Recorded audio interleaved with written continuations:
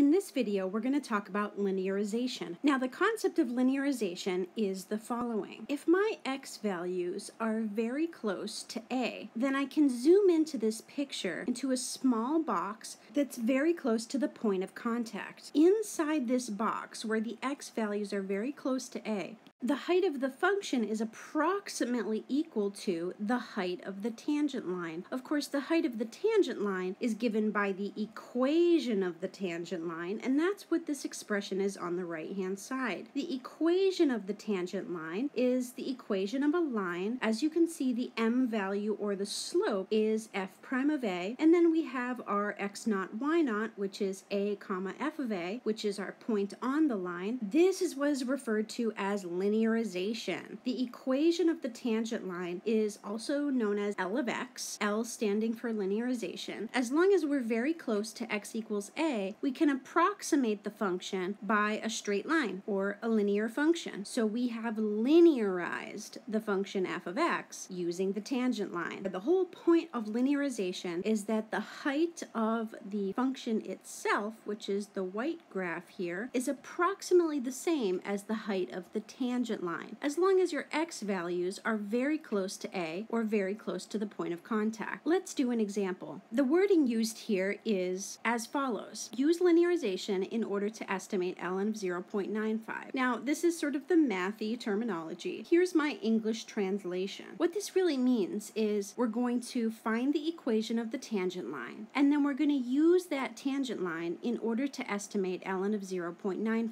Here's how we do it. The first step is that you look at the number that you're estimating, and you determine what is my f of x and what is my x equals a. X equals a should be the point of contact for the tangent line, and it's not 0.95 in this case. The function f of x is ln, and the point of contact for us will be x equals 1. What you do here is you want to look at 0.95 and ask yourself the question, what's a number that's very close to 0.95, but it's a nice number, or a number that's easy to take the ln of? The answer to that is x equals 1. ln of 1 is equal to 0. ln of 1 is a great number that everybody should know in this class. ln of 0.95 should be pretty close to ln of 1. So that's how you determine the a value. And these are all steps that you're going to have to do yourself without being told. Of course, I'm telling you in the video, but on an exam or on the homework, it's just going to say,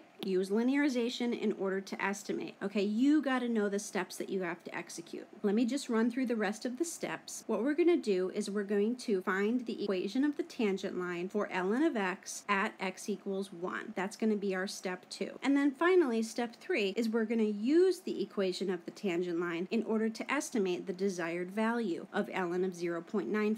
The way that's going to work is that instead of plugging 0.95 into the function f, into the ln function, instead of doing that, we're going to plug it into the tangent line. Okay, so first we need to find the tangent line, but that's the process. Alrighty, let's look at our picture here. Our function is the ln function. Of course, remember, that's going to change with every single problem. If I was doing the square root of 0.95, then I'd be dealing with the square root function. If I was doing e 0.95, then I would be using the e function. Okay, you got to look at whatever quantity you're estimating and just look at whatever function is being used. In this example, it's the ln function. And again, the x value, or the x equals a value, the point of contact for the tangent line, is not 0.95. It's supposed to be a number close to 0.95 that's a nice number that's easy to plug in ln of 1. ln of 1 is equal to 0. We all know that in this class. So x equals 1 should be our point of contact. Now we just need to find the equation for this tangent line. And of course, the slope is going to be the derivative with x equals 1 plugged into it, and the x naught, y naught is going to be 1 comma f of 1. So let's find all these quantities here and find our equation of the tangent line. Now here's the work that we need to do. Our f of x is ln. Our first derivative is 1 over x. If I plug in x equals 1 into the function, I get ln of 1, which is 0. That's the whole reason why we picked x equals 1, because it's easy to plug into the function. F prime of 1 is going to be 1 over 1, which is equal to 1. Okay, so we're figuring out what these numbers are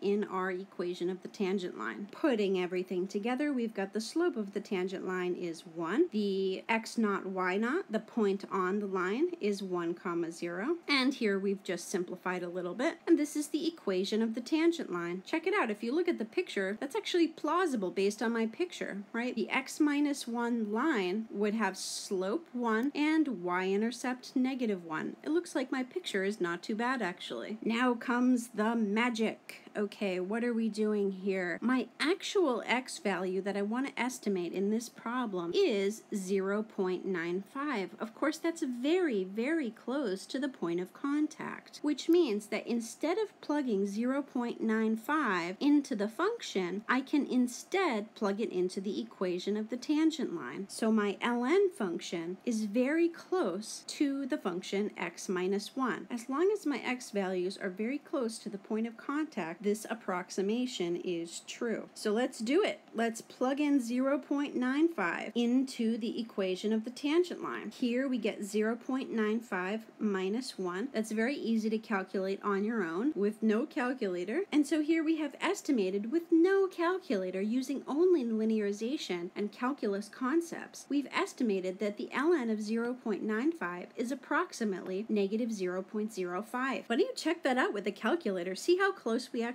came. The actual value of ln of 0.95 is something like -0.051, etc. So we got pretty close by using the equation of the tangent line. Again, the process here is that first you determine what function you're looking at. Here it's ln of x. Then you determine the point of contact. That's not 0.95. It should be close to 0.95 and some kind of nice number that's going to be easy to deal with. In our case, x equals 1. That's the point of contact on our tangent line. Now we find the equation of the tangent line using the first derivative for the slope and the a comma f of a for the point on the line. We get the equation of the tangent line. Now instead of plugging 0.95 into the ln function, we plug 0.95 into the tangent line because the tangent line is very close to the actual function, which is a very easy calculation to do. So I hope that you'll challenge yourself and go look for more problems in the book. Check out the homework online, and we'll see you in class soon.